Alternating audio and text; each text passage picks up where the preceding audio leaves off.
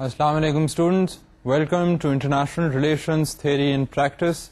Today is the 24th lecture. In this lecture, we are going to continue with this idea that we had begun discussing the last time.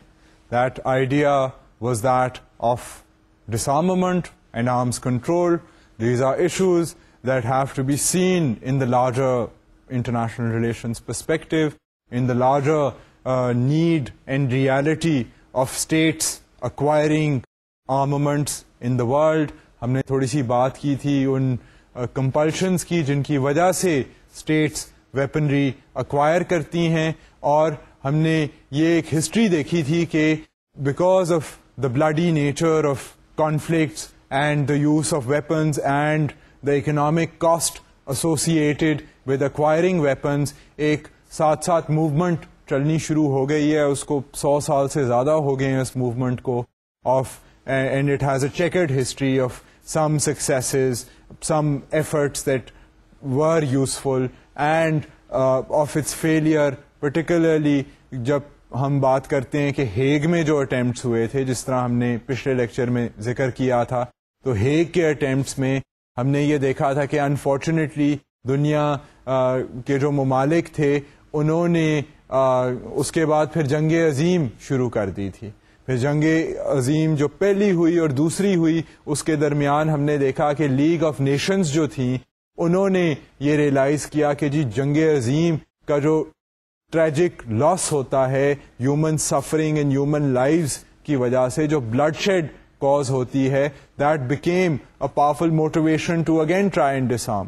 And league of nation نے چند commission set up کی، ان commissions نے تجاویز پیش کی، but وہ جو تجاویز تھیں وہ انفارچونیٹلی سیاسی ریزنز کی وجہ سے، انٹرنل ڈفرینسز آف اوپینین کی وجہ سے وہ تجاویز جو تھیں وہ منظور نہیں ہوئیں. And we then so the beginning of the out break of world war to. And the Second World War was also catastrophic in terms of the amount of casualty caused by the awesome power of new weapons. I mean, کئی نئے conventional weapons بھی use ہوئے. I believe it was during the world wars that یہ جو submarines کا concept ہے یا U-boats کا concept ہے، یہ practically implement ہوا. I mean, in the Second World War, we got this thing known as an atom bomb, which was essentially used. It was used in 2 cities of Japan. And we saw the results of that, the horrifying results of that. So again, they became these calls and compulsions to disarm. So now hum baat yahan se aaj shuru karenge. Disarmament after World War II. The devastation unleashed by World War II again led to calls for disarmament. So سب سے جو پہلی جو بات ہے وہ تو یہ ہے کہ جس طرح ایک میجر دنیا میں جب ایونٹ ہوتا ہے تو اس کے بعد پھر ایونٹ پہ ریئیکشن ہوتا ہے.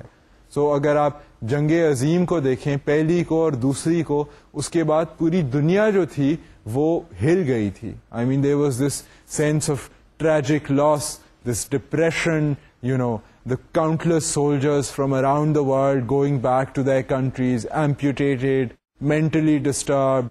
I mean, the great number of civilian casualties, of women and children having lost their lives in aerial bombardments, of infrastructure having been destroyed.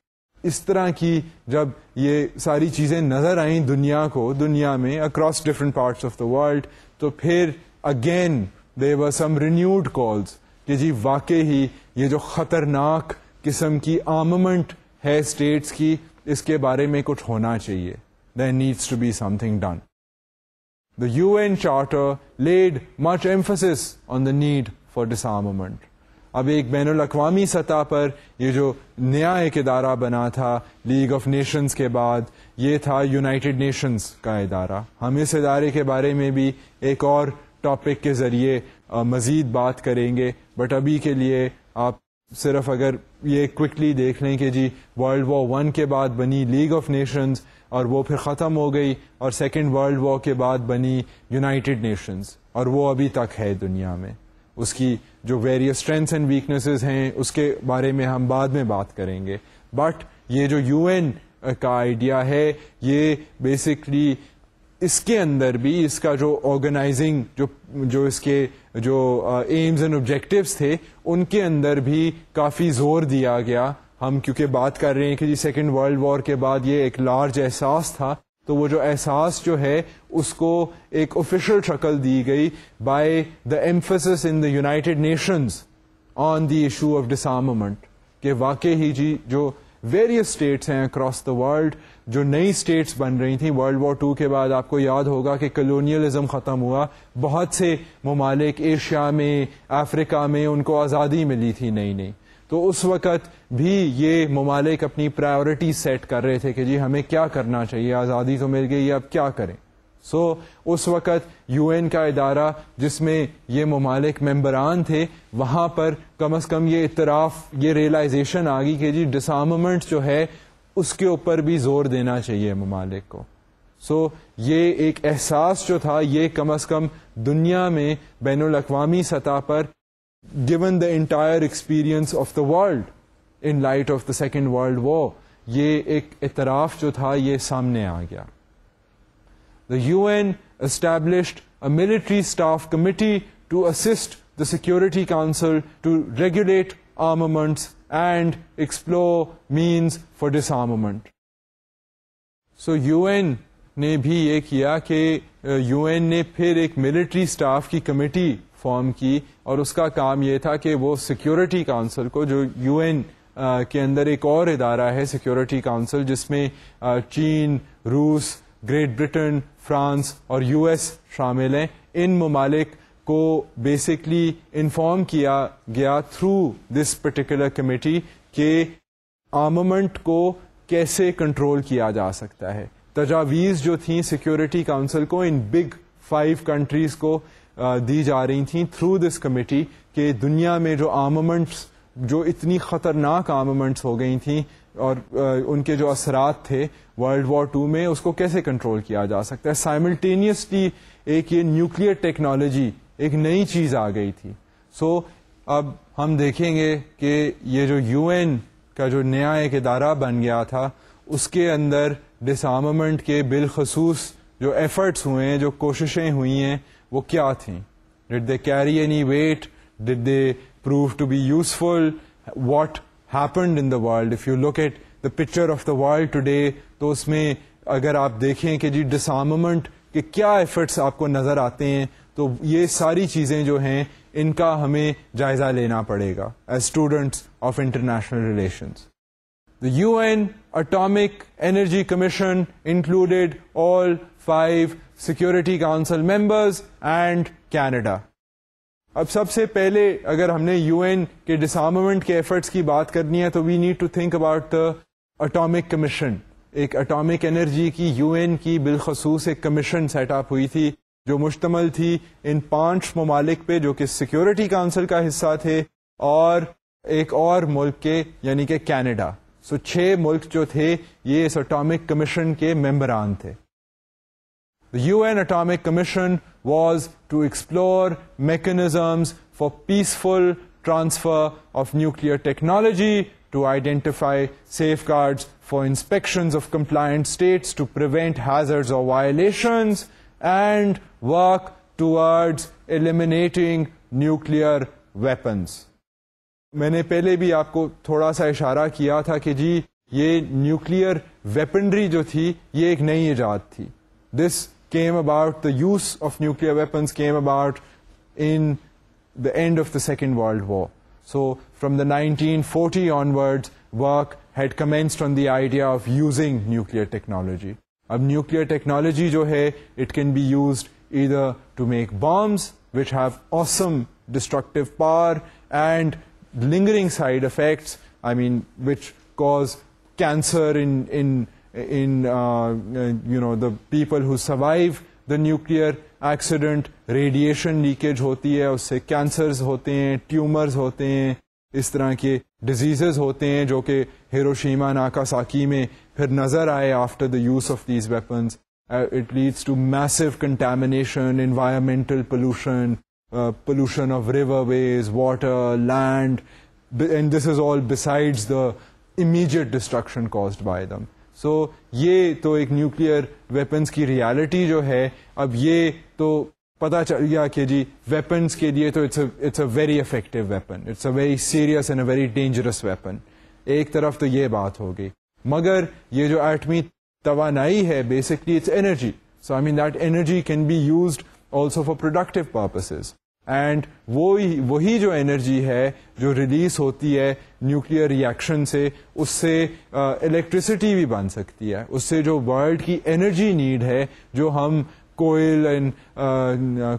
کوئلے کو اور تیل کے ذخائر کو استعمال کر کے ہم حاصل کرتے ہیں, جس کا بہت سا ماحولیات پر اثر ہوتا ہے, اور جس طرح یہ گرین ہاؤس گیسز وغیرہ ہیں جن کی وجہ سے پھر کلائمیٹ چینجز آ رہے ہیں دنیا میں, ان کو بھی پریونٹ کرنے کے لیے نیوکلیئر انرجی کا استعمال ہو سکتا ہے, کیونکہ nuclear energy is cleaner, and it is while it is cleaner, it is now potentially unsafe, کیونکہ ہم اس کو بین الاقوامی سیاست کی نگاہ سے اگر دیکھیں تو it is hard to draw the line between safe use of nuclear energy for productive purposes and using nuclear energy for destructive purposes. بہت سے آپ کو ممالک کے بیانات جو ہیں وہ نظر آئیں گے, بالخصوص 2-3 ممالک کے, north Korea and Iran for example, جن کا یہ بین الاقوامی اداروں کے ساتھ بحث چلتا آ رہا ہے کہ جی ہم تو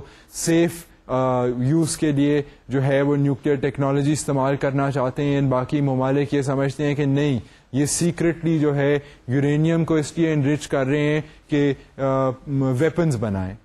سو بیسکلی یہ جھگڑے جو ہیں آپ کو یہ کرنٹ موجودہ بین الاقوامی سیاست میں بھی نظر آئیں گے. And basically now the idea, this stems from the potential dual use of nuclear technology. The nuclear technology can be used for weaponry or it can be used for productive purposes. Now this commission set up by the UN was essentially trying to realize this and to try and streamline and consolidate upon the safe use of nuclear technology. And this was one of its basic mandates, and it wanted to essentially, جو اس کے larger goals تھے وہ یہ تھے کہ to realize that nuclear energy جو ہے وہ ایک معمولی چیز نہیں ہے, اس کو بیسکلی یوز کرنے کے لیے بہت سے سیف گارڈز کی ضرورت ہے, and it is potentially dangerous. I mean, having nuclear technology itself is a very dangerous thing and a very serious thing. Now you can debate the idea کہ کیا کئی اسٹیٹس جو ہیں are they better capacitated, are they more responsible than other states, and do they have the right to have nuclear weapons and other states don't. یہ ایک اور لمبی چوڑی بحث ہے, ہم اس کے اندر اس وقت نہیں جائیں گے. ابھی ہم صرف فوکس کر رہے ہیں on the idea of the disarmament effort concerning the UN Atomic Commission, and اس کی جو مینڈیٹ تھی وہ primarily تھی to try and assess and channelize nuclear energy in a potentially safe and productive manner. Both superpowers agreed to cooperate, but their divergent stances failed to achieve the Commission's goal. The US argued that control must take precedence over disarmament, and the USSR wanted the reverse. اب بین الاقوامی سطح پر اگر آپ cold war context میں اس چیز کو دیکھیں تو آپ کو یہ نظر آئے گا کہ بیسکلی ظاہر ہے جو سب سے زیادہ نیوکلیئر کیپیسٹی جن ممالک کے پاس تھی, سب سے زیادہ جو پیسہ خرچ کر رہے تھے ڈیفینس کے اوپر, ویپنری کے اوپر, in the Cold War scenario were the USSR on the one hand and the US on the other. یہ دوسرے ممالک کو بھی آرمز وغیرہ جو تھے وہ پرووائڈ کر رہے تھے. سو کولڈ وار میں بہت سی آرممنٹ جو تھی it was under this tension between the US and the USSR, the two superpowers. And اگر آپ نیوکلیئر ویپنز میں دیکھیں تو ان دونوں ممالک نے یہ معاہدہ تو سیمنگلی کیا تھا کہ جی ہم کوآپریٹ کریں گے, تعاون کریں گے, اینڈ وی ول ٹرائی, اب اس تعاون کے ذریعے دنیا میں جو آرممنٹ پھیل رہی ہے اس کو کرب کیا جائے. مگر اگر آپ اس چیز کی اصلیت دیکھیں تو اس میں بھی ایک آئیڈیالوجیکل تضاد تھا. وہ تضاد کیا تھا, وہ ڈفرنس کیا تھی, وہ ڈائیورجنس کیا تھی؟ وہ ڈائیورجنس یہ تھی کہ جی یو ایس جو تھا وہ آرگیو کرتا تھا کہ control must take precedence over disarmament, یعنی کہ کنٹرول جو ہے اس کو پہلے کنٹرول کرنا چاہیے. ایک کنٹرول ہوگا اگر ممالک کا, یعنی کہ سپر پاورز کا جو ہے کنٹرول بیسکلی ہوئے گا اپنے نیوکلیئر ویپنز کے اوپر, پھر اس کے بعد آہستہ آہستہ جو ہے وہ ڈسارممنٹ آئے گی. پہلے جو ہے ایک قسم کی ایکویژن بنے گی, ایک ایکویژن جو پار ایکویژن بنے گی, وہاں سے کنٹرول نکلے گا, اس کنٹرول کے اندر سے پھر آہستہ آہستہ جو ہے ویپنز گھٹنا شروع ہوں گے. بیسکلی جو سوویتس تھے وہ یہ فیل کرتے تھے کہ پہلے بے شک ویپنز جو ہیں وہ ڈسارم کر دیے جائیں اینڈ پھر کنٹرولز کی بات کی جائے. سو they had two opposing ways of coming at this. آئی مین اس کو میں ایک اور اینگل سے آپ کو سلیس لفظوں میں اس کا, یہ کیونکہ امپورٹنٹ ایشو ہے, دا یو ایس فیلٹ کے جب وہ معاہدے کرتے تھے مشترکہ ان کی باتیں ہوتی تھیں U S and U S S R کی اسٹریٹیجک آرمز ریڈکشن کی, تو جنرلی اگر جو امریکن جو نمائندے ہوتے تھے وہ کہتے تھے کہ جی پہلے آپ ایک ہمارے ساتھ معاہدہ کریں, ایک معاہدے پہ دستخط کریں, اس دستخط کے بیسس پہ پھر ہم نیوکلیئر ویپنز کو کم کرنا شروع کریں گے. سو پہلے ایک پرنسپل بنے پھر اس کی execution who. The Russians felt کہ نہیں جی پہلے آپ گراؤنڈ ریالٹی کو بدلیں, پہلے آپ واقعی جو ویپنز جو ہیں ان کو بنانا کم کریں, پھر ہم بات کریں گے دستخط کرنے.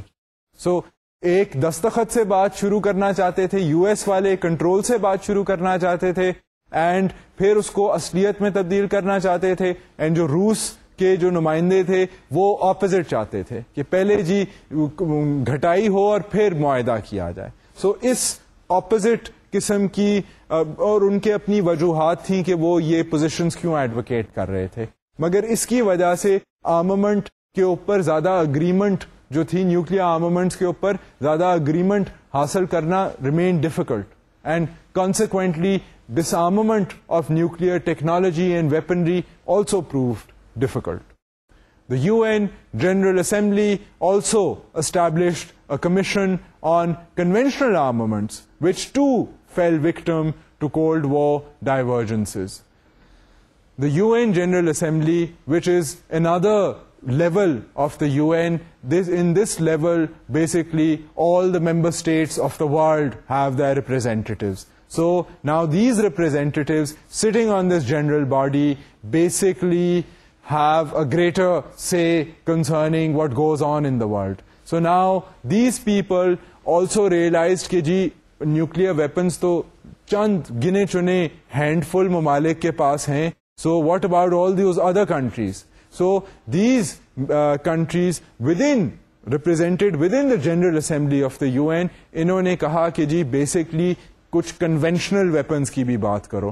اب جب ہم کنونشنل ویپن کا لفظ یوز کرتے ہیں اس کا مطلب ہے راکٹ لانچر, اسٹین گن, مشین گن, ٹینک, جہاز, سب مرینز, نیول شپس, یعنی کہ ناٹ نیوکلیئر ویپنز, ان کو کہتے ہیں کنونشنل ویپنز. سو کنونشنل ویپنز جو ہیں اس کے اوپر جو ہے بات چیت زیادہ بڑھنی شروع ہوئی جب یو این کی جنرل اسمبلی جو ہے اس نے یہ فیصلہ کیا کہ جی basically conventional weapons, conventional arms reduction is also required, particularly in the developing country context. سو یہ بھی حالانکہ اس بات کا اعتراف ہوا مگر کولڈ وار کی پیچیدگیاں, سپر پاورز کی funding of defense expenditures in other parts of the world in the attempt to balance power between the communists and the western allies, یہ بھی جو ایک معاہدہ تھا کہ کنونشنل ویپنز کو بھی گھٹایا جائے, use of land mines etcetera etcetera, یہ these also issues fell victim to Cold War tensions. مثال کے طور پر نارتھ کوریا اور ساؤتھ کوریا کے درمیان لاتعداد لینڈ مائنز ہیں, اینڈ دیٹ جو ڈی ملٹرائز زون ہے وہ بیسکلی ریپرزینٹس دس پرٹیکولرلی پچھلے آپ اگر 20-25 سالوں کو دیکھیں during the hot time of the cold war, تو آپ کو دیکھا جائے گا کہ دونوں سائڈوں پر نارتھ کوریئنس کو سوویتس کی سپورٹ تھی, ساؤتھ کوریئنس کو امریکہ کی سپورٹ تھی, اینڈ ان کی کانسٹنٹ ٹینشن رہتی تھی. 50s میں تو امریکہ ایکچولی وینٹ اینڈ فاٹ دیر. سو یہ ان وجوہات کی وجہ سے, کولڈ وار کی وجوہات کی وجہ سے کنونشنل ویپنز جو ہیں ان میں بھی ڈسارممنٹ کرنا has remained a big challenge for the world and for the UN. Ultimately, the USSR pulled out of both commissions due to China's representation on them. اب USSR جو تھا کولڈ وار میں جو دوسری سپر پاور تھی US کے علاوہ, یہ USSR نے یونائٹڈ سوویتس کی جو status, United States of the Soviet republic, یہ جو USSR تھا, انہوں نے پھر یہ کیا کہ ان کی جب ایک سرٹن فیز تھا کہ US یونائٹڈ اسٹیٹس کے ساتھ ٹینشن بہت زیادہ بڑھ رہی تھی, تو دے سیڈ کہ دے ول pull out of these nuclear disarmament talks. They felt کہ نہیں, US is being too aggressive and we also need to be aggressive, and they also felt کہ چائنا کیوں ہے. ان کو اب آہستہ آہستہ آپ کو یاد ہوگا کہ انیشلی ماؤ سے ٹنگ جب کمیونزم لے کر آئے چائنا میں تو ان کو روس کی حمایت حاصل تھی, بٹ پھر over a period of time, حالانکہ دونوں کمیونسٹ ممالک تھے, ان کا آپس میں آئیڈیولوجیکل بٹوارا ہو گیا. The Chinese went on one side and the Russians went on the other side. The USSR collapsed, China has not collapsed. China میں communism جو ہے وہ evolve کرتا رہا, change کرتا رہا, and China is still there. The Communist Republic of China is still there. اس کے بعد اب یہ جو لارجر ہم نے UN کے جو ایفرٹس ہیں, جو کمپلشنز UN کی ہم نے دیکھا بیچ میں ٹینشنز بھی چل رہی ہیں, اس کے ساتھ ساتھ UN کی مختلف جو باڈیز جو ہیں وہ کوشش بھی کرتی رہیں to try and bring about disarmament, and how a lot of this disarmament effort was hampered by cold war priorities, پھر ultimately resulting in the USSR pulling out of these efforts because China was there. تو یہ اس کو تو بہت obvious قسم کا ایک دھچکا پڑا جب ایک سپر پاور ہی بیچ میں سے نکل گئی ان ایفرٹس میں سے بین الاقوامی سطح پر. مگر اس کے باوجود جو ایفرٹس ہوئے ہیں ڈسارممنٹ کے, وہ کم از کم جو معاہدے بنے, جو ایفرٹس بنے, جو سجیشنز بنی, they reflect how the world on the one hand was becoming increasingly dangerous, but also on the other hand this evolution of thinking that was capable of diffusing this danger. So as students of IR it is important for us to realize کہ ایک طرف دنیا میں خطرناک capacity and سوچ بڑھتی گئی ہے, مگر اس کے برعکس ساتھ ساتھ یہ کیپیسٹی بھی دنیا میں ہے کہ اس ٹینشن کو ہینڈل کر سکے, اس ڈسٹرکٹیو پاور کو ہینڈل کر سکے. I mean, unfortunately we see in the world that sometimes ان دونوں جو بیلنسز ہیں ایک دوسرے کو جو ایفرٹس اٹیمپٹس بیلنس کرنے کی کوشش کر رہے ہیں, دے بریک ڈاؤن, اینڈ جب یہ بریک ڈاؤن کر جاتے ہیں تو وی گیٹ آؤٹ رائٹ وائلنسز اور out right civil wars, out right repressions or outright attacks of one state or another state. And it's further complicated کیونکہ کئی بار جو ہیں وہ اسٹیٹس دوسری اسٹیٹس پر حملہ کر دیتی ہیں اور claiming that they are trying to secure peace. اب تو دنیا اتنی کمپلیکیٹڈ ہے کہ حملہ ایک ملک پر ہو جاتا ہے کہ جی they have weapons of mass destruction, اور وہاں پر weapons of mass destruction بھی نہیں نکلتے, اینڈ پھر بھی وہاں پر ٹینشنز جو ہیں they continue. Here I'm talking about the US invasion of Iraq. So essentially the world is a complicated place, but there have been simultaneous efforts to deal with this complication, and the nuclear issue is similarly a very complicated one. Now let us turn to an effort that has tried to harness the potential energy that comes out of nuclear reactions in a peaceful manner. Atoms for Peace plan. اب یہ ایک plan بنا تھا جس کے ذریعے atoms میں سے جو اوسم پاور اینڈ انرجی نکلتی ہے اس کو پوٹینشلی پیسفل مینز میں کیسے چینل کیا جا سکتا ہے. آئی مین that this is not to say that this is what happened, but this is to show that ideas like these do exist out there in the world. In 1953, Eisenhower proposed establishing a pool of fissionable materials donated by nuclear states to the Atomic Energy Commission to be provided to other countries strictly for peaceful purposes. اب 1953 میں ایک یہ interesting proposal سامنے آیا تھا، and اگر یہ proposal follow ہوا ہوتا تو آج کل کے موجودہ دور میں ہم جو کانسٹنٹ ریکرنگ ٹینشن دیکھتے ہیں کہ ممالک کے اوپر شک کیا جاتا ہے کہ جی یہ کیا پیسفل مینز کے لیے نیوکلیئر ایکسپیریمنٹس کر رہے ہیں کہ ویپنز بنانے کے لیے ایکسپیریمنٹس کر رہے ہیں، اگر یہ تجویز کو فالو کیا جاتا تو شاید یہ سسپیشن نہ رہتی. تجویز جو تھی یہ آئزنہار امریکن جو پریزیڈنٹ رہ چکے ہیں انہوں نے تجویز دی تھی کہ وہ ممالک جن کے پاس نیوکلیئر کیپیسٹی ہے وہ اس شکل میں نیوکلیئر جو ہے ایک پول آف نیوکلیئر مٹیریلز وہ ٹرانسفر کر دیں to the atomic commission, and پھر اٹامک کمیشن جو ہے وہ اس ready shape of nuclear material کو آگے دے دے ٹو غریب ممالک. سو غریب ممالک can then use that in its given form for productive purposes. سو اس میں ان کو ٹرائل اینڈ ایرر کرنے کی ضرورت ہی نہیں پڑے گی، ان کو زیادہ الیبریٹ نیوکلیئر ٹیکنالوجی حاصل کرنے کی کوشش نہیں کرنی پڑے گی، پرووائڈیڈ کہ ان کو پکا پکایا جو پروڈکٹیو یوز میں یوز ہونا ہے نیوکلیئر مٹیریل وہ ان کو مل جائے، اینڈ اس کا جو انسٹیٹیوشنل میکنزم ہے وہ یہ اٹامک کمیشن ہو UN کی. سو یہ تجویز جو تھی اگر اس کو فالو کیا جاتا تو آج کل جو ہمیں نیوکلیئر ٹیکنالوجی سے منسلک ٹینشنز دنیا میں بار بار نظر آتی ہیں وہ شاید نہ ہوتی. The Soviets opposed this plan, arguing that an agreement on prohibiting nuclear weapons was necessary prior to disseminating nuclear technology.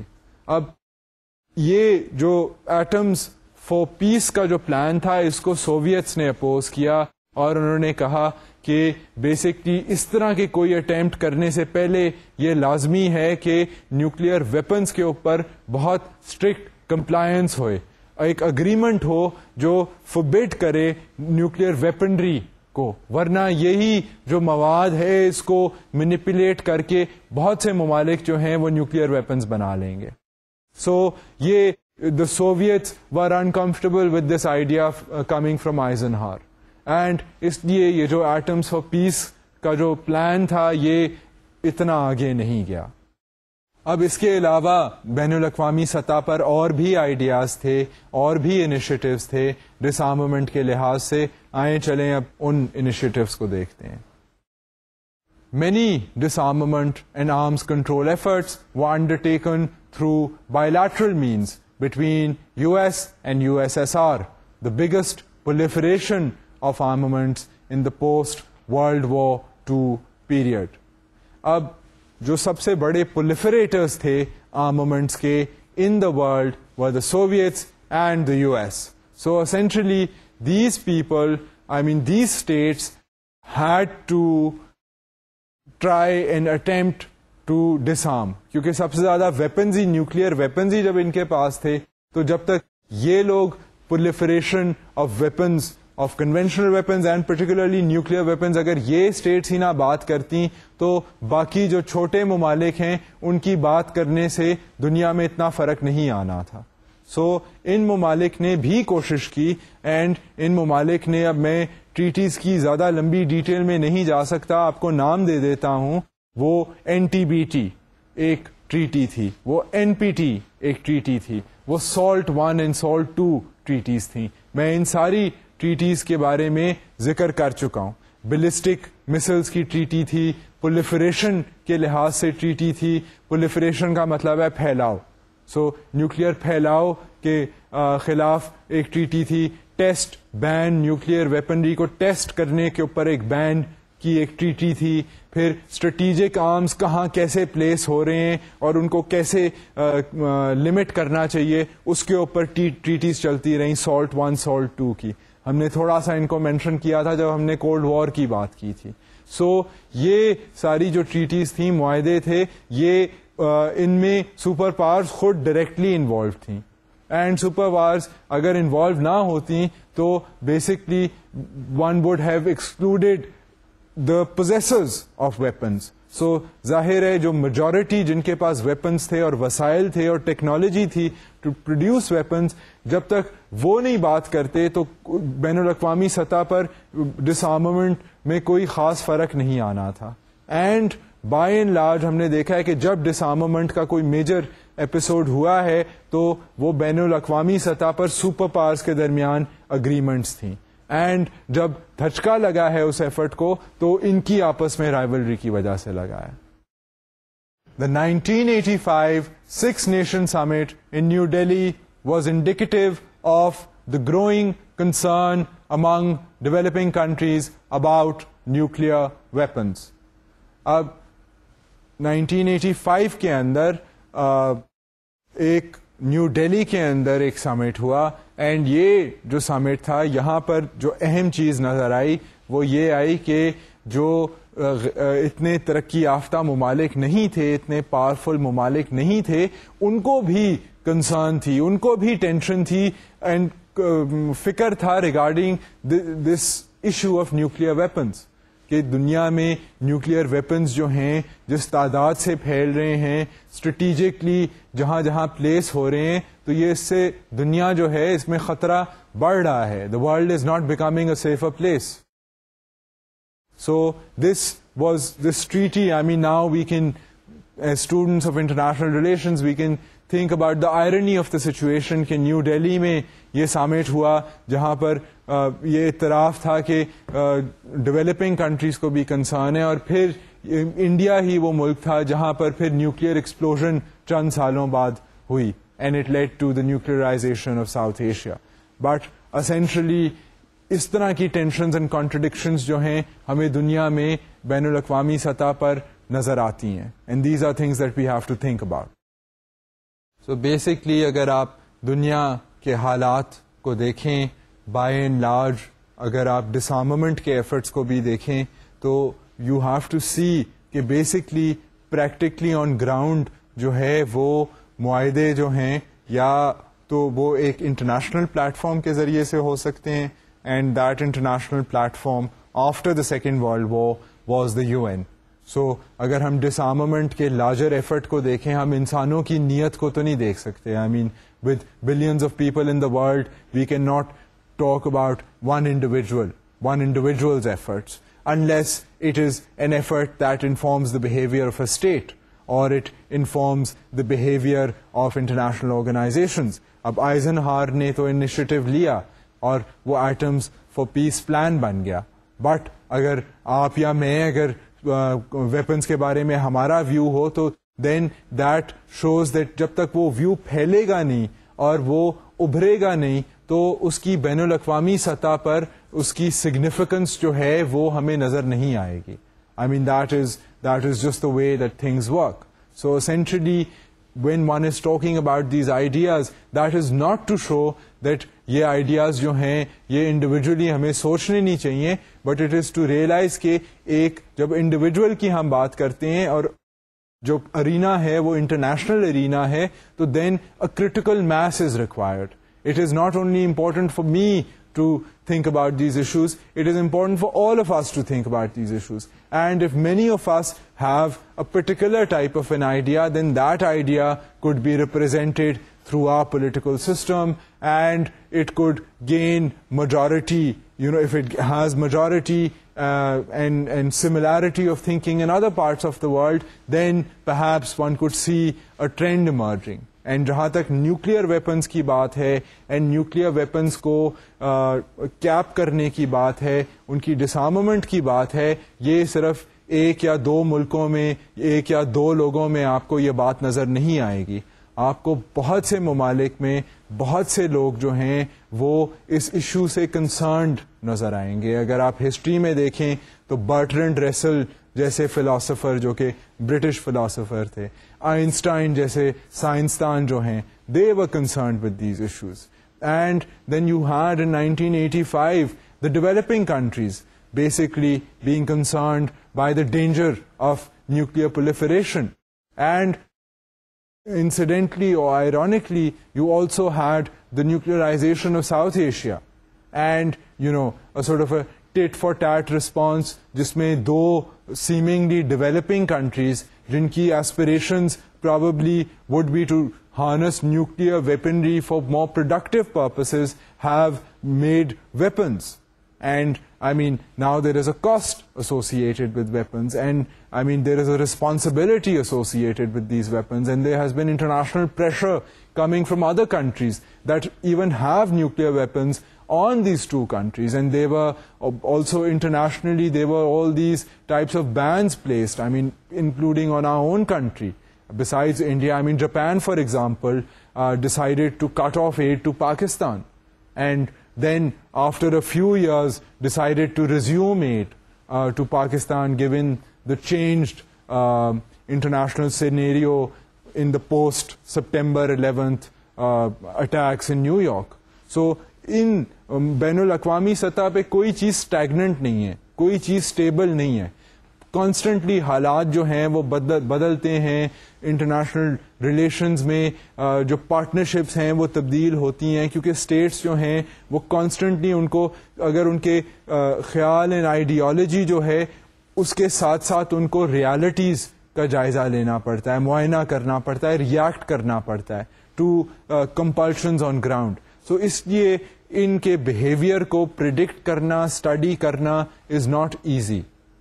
سو اس بات کا اعتراف کرتے ہوئے ہم اب دیکھ سکتے ہیں کہ جو ایفرٹس دنیا میں ہوئے ہیں اگر وہ سیمنگلی ڈس آرممنٹ نہیں بھی اچیو کر سکے تو اس کا یہ مطلب نہیں ہے کہ یہ ایفرٹس جو تھے یہ بے معنی تھے یا بے مقصد تھے.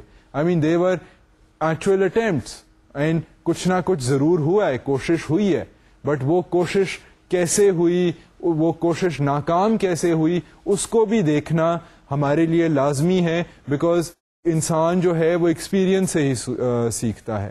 اینڈ سیاست میں بھی ایکسپیرئنس ہوتا ہے, بین الاقوامی سیاست کا بھی ایکسپیرئنس ہوتا ہے, اینڈ اسکالر اینڈ اسٹوڈنٹس جو ہیں وہ انہی ایکسپیرئنسز کو دیکھ دیکھ کر دے inform their opinions and make their opinions and their knowledge more diverse. And that is what we are trying to do when we study these big issues, these big concerns.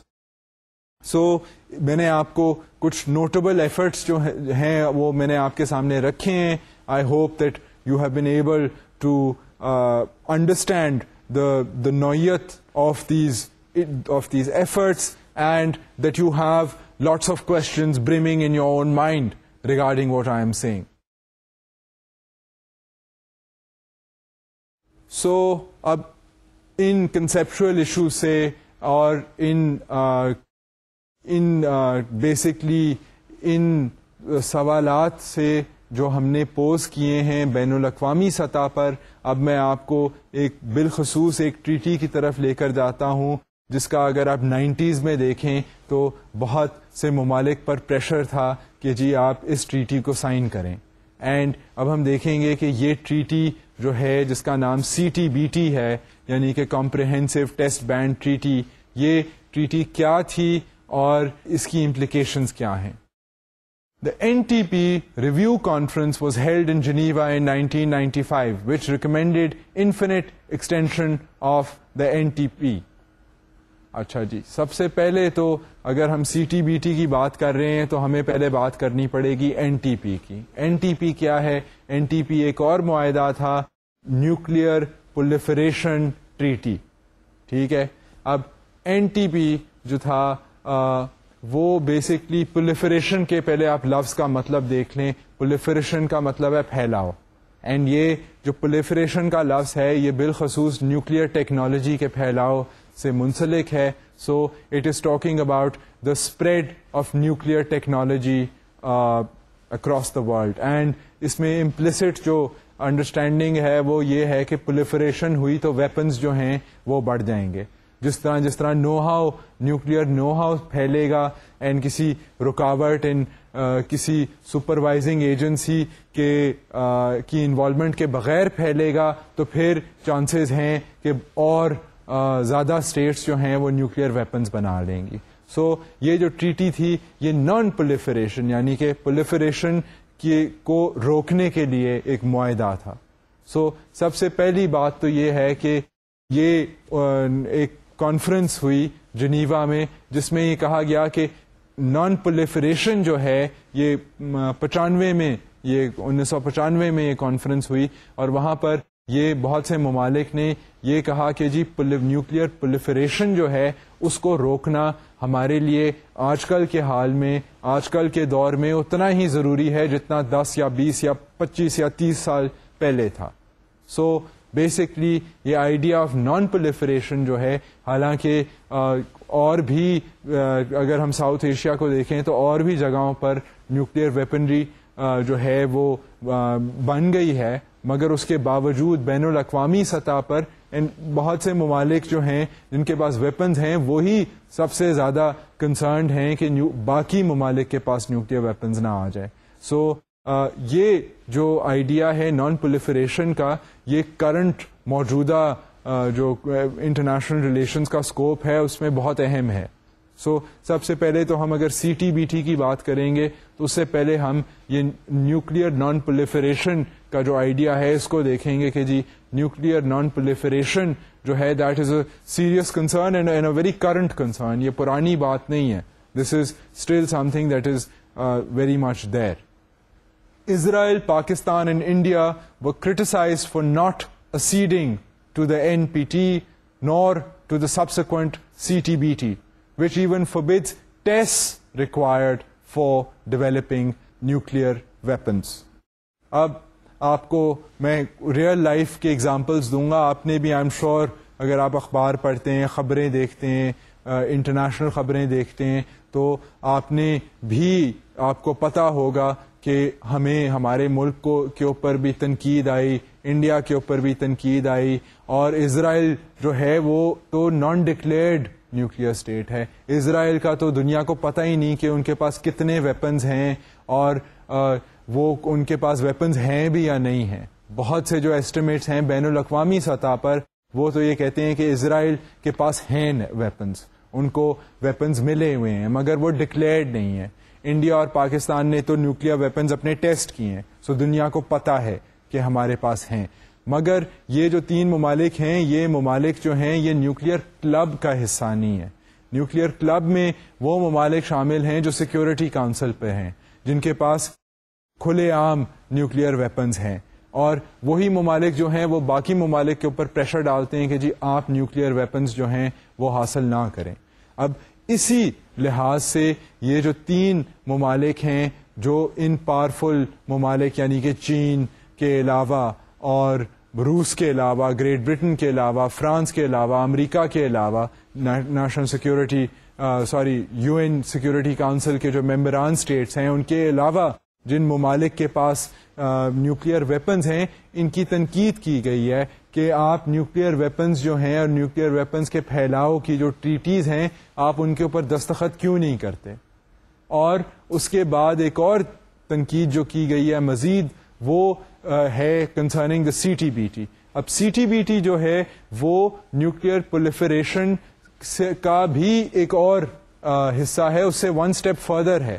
وہ اس طرح کہ دس از a comprehensive treaty concerning it basically bans the testing of nuclear weapons.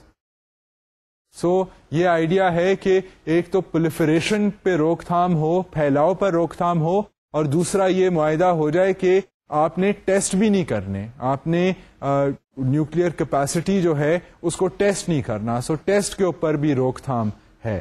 اب پاکستان نے دستخط نہیں کی کیونکہ India نے نہیں کی, اینڈ انڈیا نے یہ کہا کہ باقی تو ممالک جنہوں نے نیوکلیئر ویپنز لینے تھے انہوں نے تو سارے ٹیسٹ کر لیے ہیں, ان کے پاس تو اب اتنے کمپلیکیٹڈ کمپیوٹر ماڈلز ہیں کہ انہیں تو ایکچوئل ٹیسٹ کرنے کی ضرورت ہی نہیں, تو ان آرڈر ٹو انشور کہ ہمارے جو ویپنز ہیں وہ کام کریں صحیح طرح, ہمیں تو ٹیسٹ کرنا پڑے گا. سو یہ ایک لمبا چوڑا بحث بین الاقوامی سطح پر ہوتا رہے, but C T B T جو ہے بہت سے ممالک نے اس کے اوپر دستخط کی ہے اور تنقید کی ہے ان ممالک کی جو سی ٹی بی ٹی کے اوپر دستخط نہیں کرتے. Even France signed the CTBT after conducting its last nuclear test in the South Pacific. اب چند سال پہلے فرانس جس کے پاس بہت سے نیوکلیئر ویپنز ہیں انہوں نے بھی CTBT پر دستخط کر دی, مگر انہوں نے دستخط تب کی جب انہوں نے ایک آخری اپنا ٹیسٹ جو تھا وہ ساؤتھ پیسیفک اوشن میں ایک اپنا ٹیسٹ کرنا تھا to check the reliability of a nuclear device. وہ انہوں نے ٹیسٹ ایک اسپیشل قسم کا ٹیسٹ کرا, اس کے بعد سی ٹی بی ٹی پر دستخط کی. اب یہ ہے, یہی ایک آئرونک بات ہے جو اگر آپ انڈیا کا فار ایگزامپل سٹانس دیکھیں تو انڈیا کا سٹانس یہی ہے سی ٹی بی ٹی پر دستخط نہیں سائن کرنے کا, کہ وہ ممالک جن کے پاس اتنے اسٹاک پائلز ہیں ویپنز کے, انہوں نے تو بہت سے ٹیسٹ کیے تھے شروع میں to get those weapons and to check the reliability of those weapons. And now they have the technology where they don't need to test in order to check reliability. But for a new nuclearized state, it is very important to test. Otherwise, reliability nahi check hogi. That is why they don't want to sign. And Pakistan ties its signing to the signing of India. And Israel is a non-declared nuclear state. So here you have this complicated picture. And I mean, now let us try to see this in the overarching concern regarding nuclear weapons in the world and their potential for destruction, causing massive destruction. India and Pakistan remain reluctant and argue that the advanced nuclear states can keep their weaponry safe and updated by tests stimulated in lab settings. یہ basically وہی بات ہے جو ہم نے آپ سے پہلے کی ہے. اب اس میں صرف یہ ہے کہ لیب سیٹنگز کے اندر ممالک جو ہیں وہ جو بالخصوص جو ہائیلی انڈسٹریلائز ٹیکنالوجیکلی ایڈوانس ممالک جو ہیں وہ تو لیب سیٹنگز کے اندر بھی اپنے ویپنس کو ٹیسٹ کر سکتے ہیں. That is why they push the C T B T, because they also don't want other countries to test weapons. And for the two states in the world which are newly nuclearized, which is India and Pakistan, they want to be able to make sure that they can test their nuclear weapons, and perhaps they don't have that kind of sophisticated technology, and in order to assure and be ensured of the reliance of nuclear weapons, they want to test them. So they are not signing the CTBT, and this is a debate which is ongoing. NPT ka debate, proliferation ka debate, signing of the test ban treaty, these are very current debates in the world, and obviously important debates when you think about what a nuclear bomb means. So these are basically issues concerning disarmament that a student of international relations needs to be aware of, and to be able to think about these various issues and to be able to understand them. So یہ basically حالات ہیں جن کا ہمیں بین الاقوامی سطح پر جائزہ لینا پڑتا ہے. اب بیسکلی جب نیوکلیئر ایشو کی بات ہوتی ہے, دس از a very sensitive issue, this is an issue that concerns the global community. It is not only an issue for one particular country, but for many countries. And we realize that this is not a dead issue, because it was only in the later part of the 1990s that two new states acquired nuclear technology. There is a constant looming fear of nuclearized states that other countries are also interested in acquiring nuclear weapons. I mean, if you look at the developments surrounding nuclear technology in North Korea, if you look at the developments surrounding nuclear technology in Iran, you realize that there are other states besides India and Pakistan that are also concerned with the potential use of nuclear energy. And it is ironic, یہ ایک عجیب سی بات ہے کہ وہی status جو اپنے پاس weapons رکھنا چاہتی ہیں نیوکلیئر ویپنز ان کو ختم نہیں کرتی, دوسرے ممالک پر پریشر ڈالنا چاہتی ہیں, تھنکنگ دیٹ ان کے پاس اتنی کیپیسٹی نہیں ہے اور وہ اتنی رسپانسبل نہیں ہے to have nuclear weapons. But we still leave in a world where the current stock pile of nuclear weapons existing in the world could cause havoc across the world. So یہ ایک واقعی ہی ایک genuine concern ہے, بے شک اس کے پیچھے reasons ہیں, کمپلشنز ہیں, پریشرز ہیں, جینوئن فیئرز ہیں. The fact of the matter remains that disarmament, اگر ہم disarmament کی بات کریں گے تو we have to talk about nuclear weapons. And we have to also talk about all these other types of weapons that wreak havoc in the world. And vis-a-vis international relations, unless major disarmament efforts take place in the world, we will still have situations where when violence breaks out, that violence spirals out of control and leads to massive destruction because of the accumulating amount of weapons held by states and by groups within states. So یہ situation ہے international relations کی, and I hope that آپ اس نوعیت کو سمجھ رہے ہیں, اس کی پیچیدگیوں کو سمجھ رہے ہیں اور مزید ان پیچیدگیوں کے بارے میں سوچیں گے, and hope fully one hopes that you will be able to come up with some enlightened view concerning these issues. On that note, I will close this lecture for today. Khuda Hafiz.